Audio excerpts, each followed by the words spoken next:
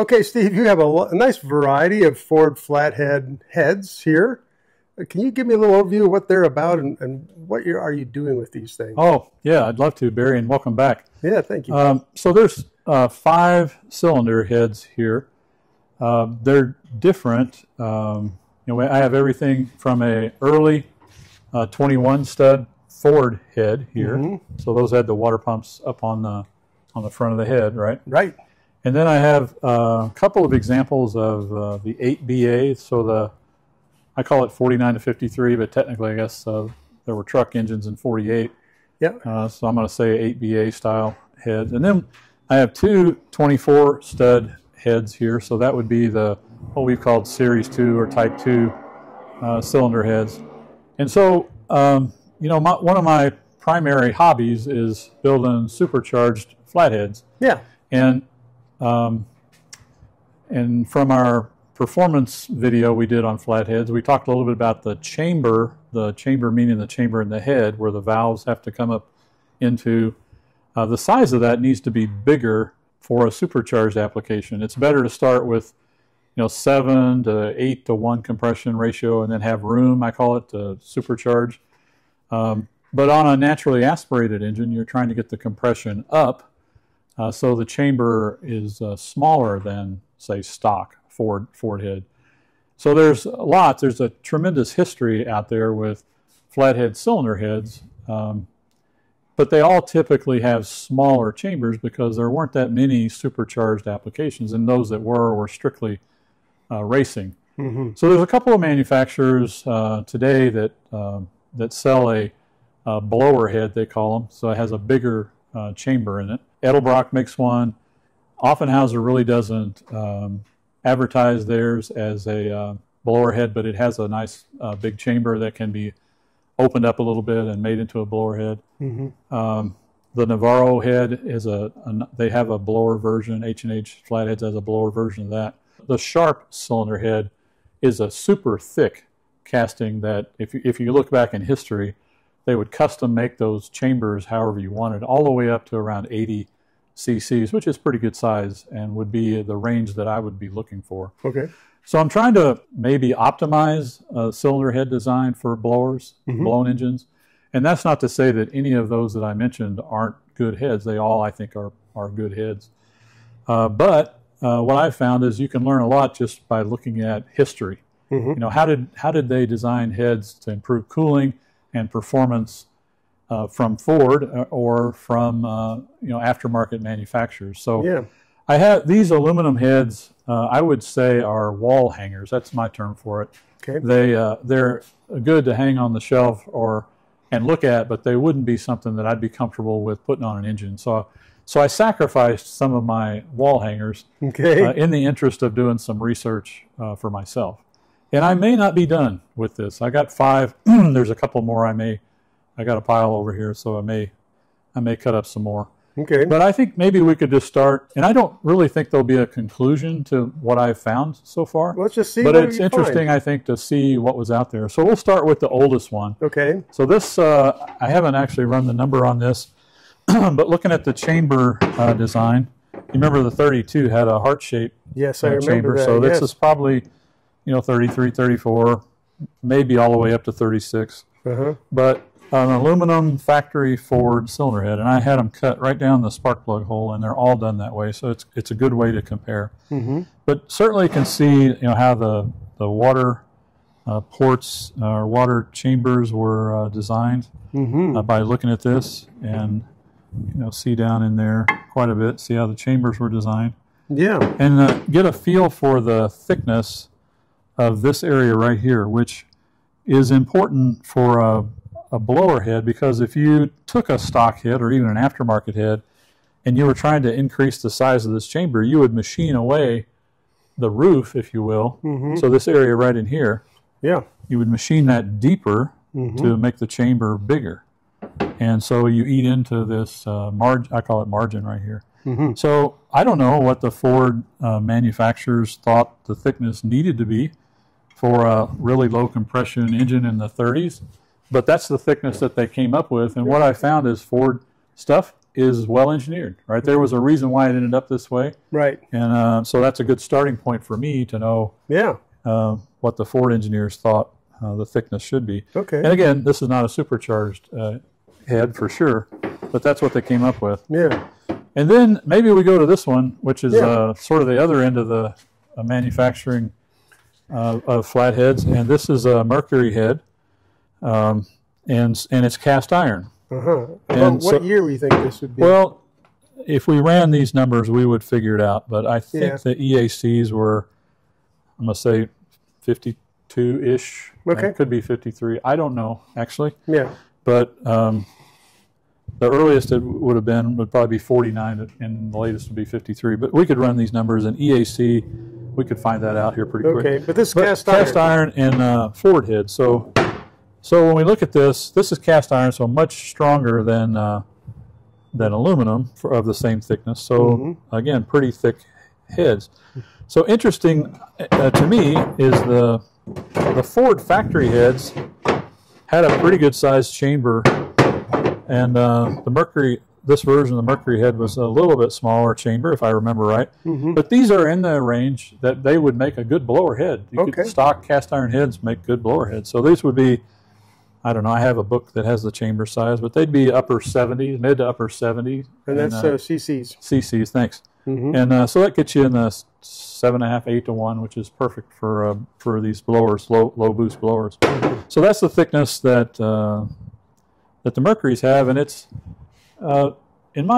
just looking at that, and I could measure it. This seems a little bit thicker than even this. Yeah, and this is cast aluminum. So I think this is a good sort of benchmark for at least what the Ford engineers felt like the thickness maybe should be, at least for a stock application. And a blower, will have higher cylinder pressures, under boost than stock. So then we got three more here, and this is in no particular order. Okay. But we'll start with the Offie head here. Okay. This one, Offenhauser, and people may not know this, but Offenhauser heads are stamped with a number on the top. Okay. This is a 375. They also made a 400 and a 425. Okay. And what that means is it'll take a cam, because the valve goes into the chamber when it's open. Yep. So that means a cam with a 0.375 inch lift will clear this chamber. Interesting. So the clearance is actually stamped into it. Yeah. So if you had a 425, that would be a bigger chamber for the taller lift, and that puts you in the range that makes a pretty decent blower head. In fact, we may take a break, and I think I have a brand new 425 over here in a box. Okay. We'll pull it out and take a look at it. But you can see the thickness of this cylinder head. Well, that seems thicker even. Yeah, so it's probably in the range of that. This probably is thicker over here. The aluminum's probably thicker. Yeah. But certainly pretty beefy. Very beefy. My belief is, and I don't know how Offenhauser makes these. I could probably ask them, but I don't know if they use the same casting and then get the height by how much they machine the deck of the head, right? Right. Or if they machine the chamber. I think they just machine the deck to go from 375 to 425. Be 50 thousandths roughly. That's logical. So they would end up with having quite a bit of material up here. And I don't know when this head was made, and maybe the new heads aren't exactly this way, but this gives me good confidence that the Offie head would be a good blower head, just because of the thickness of this. And that's just a educated guess, right? Yeah, sure. I've never calculated what it would take. On the other end of the spectrum, this is a Fenton 8BA style head, so 24 stud late model head, and I think it's probably the thinnest of them all. When you look at the chamber thickness here. So if I was taking a Fenton head and I was trying to machine the chamber deeper for a blower application, you could get into trouble pretty quickly with this Fenton head by machining those pockets deeper. Right. Because you're taking away from this the thickness here, which is already relatively thin compared to the other examples we have. Yeah, it is. You can see that without even measuring it. Yeah, just eyeballing it. Yeah. So relatively thin. Is it still thick enough for a supercharger? I don't know. But I would think thicker would be, I'd feel better with the Offenhauser version than the Fenton version for supercharging. And then last, and certainly not least, is this Edelbrock one. And it certainly is on the, what I would say, the thicker side as well. Yeah. So I think plenty of meat there for taking machining the chamber even a little bit deeper. I wouldn't be too concerned about doing it on the Edelbrock. Yeah, that looked really stout. Yeah. Huh. So that's what I'm up to with cutting these wall hanger cylinder heads in half.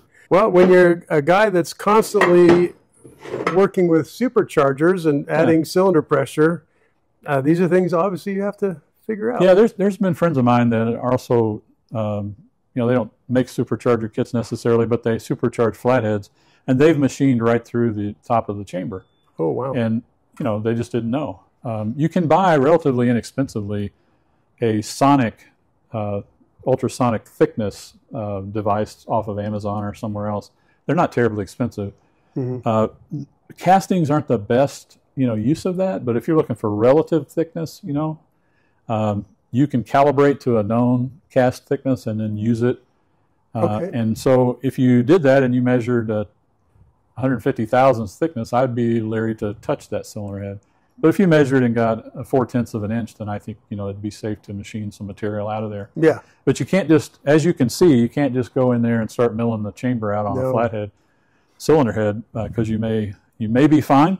And I would say the Offenhauser and probably this version of the Edelbrock would be fine. I'd certainly be reluctant if I had an old Fenton head and machine on top of it. Interesting. Wow. Yeah. So Barry, this is a new, well, a few years old, but a never been used Offenhauser 8BA style cylinder head. And you can see this one is stamped 425.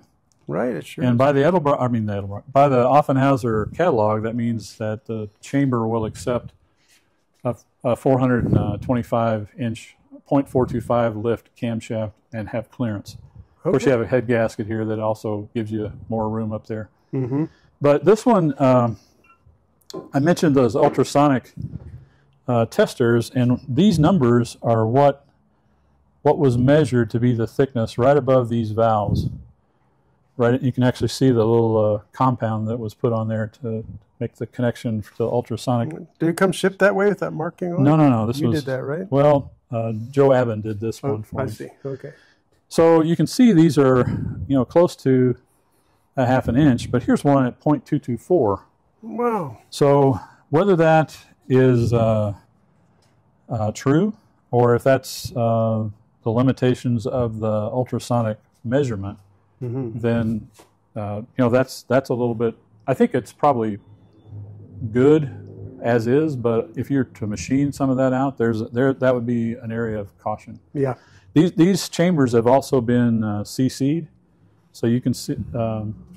So the volume has been checked 66 to 69, so some difference in the chamber size. Yeah. So for a good supercharged application, these would need to be about 75 cc's or so. So there's some work that needs to be done on this head a little bit to. So whether I would do it on these heads with that number right there, I'm not sure. But I could probably do some more work to try to validate whether that's an accurate measurement or not. But that's what that was all about. So Barry, I got one more cylinder head I want to show you. This is a 24 stud. I call it 59 style. So the Series 2 style of an engine with the water pumps in the block, but the water outlets in the middle of the head. 24 stud. This is a Navarro version. So this is an example of a head that started as a high performance, relatively high compression cylinder head. Very good cylinder head and works really well. But I want to use it on the blower engine that I'm building that I'll put in the Model T race car. Okay. So it'll have a supercharger on it. So these heads have been modified to increase the chamber size, and these measure around 73 cc's. Okay. So probably could be slightly bigger, but we'll be fine for what I'm planning to do with it in that car. And you can see again with the ultrasonic measurements, I don't have them written all across here, but they're still up around a half of an inch. Yeah. So I got plenty of thickness there in my opinion. And these have been modified to be a blower head. So that's just an example of what can be done, but to be careful about knowing what the thickness is to the best of your knowledge, right? Yeah. So anyway, this one's ready to go, I think. So we'll be putting it on the 59 AB engine that I'm building for that white car. Very good. Yeah, and I don't think you'll be using these. No. But that's pretty neat, though, right? That's very cool. It's just, the machining looks really well done. So that was done by Gary McGlasson over there, the same guy that ported that block. Okay. And those chambers started out pretty small. He was reluctant to machine them, actually. So there's kind of what it takes to go from 66 cc to 73 cc head. Yeah, you can tell it. They got some work. Excellent. Well, there we are. Thanks, Steve. Appreciate the education. You're welcome, Barry. Someday I may have to make my own heads because I'm a picky guy, and all this stuff. There's a lot of variations between manufacturers, and getting them machined to what I think I need for this. So stay tuned.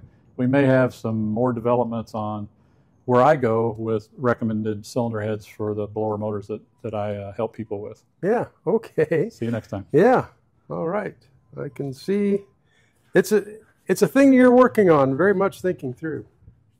That's interesting education. Thank you, Steve. You're welcome, That's Barry. good. See you next time. Thank you.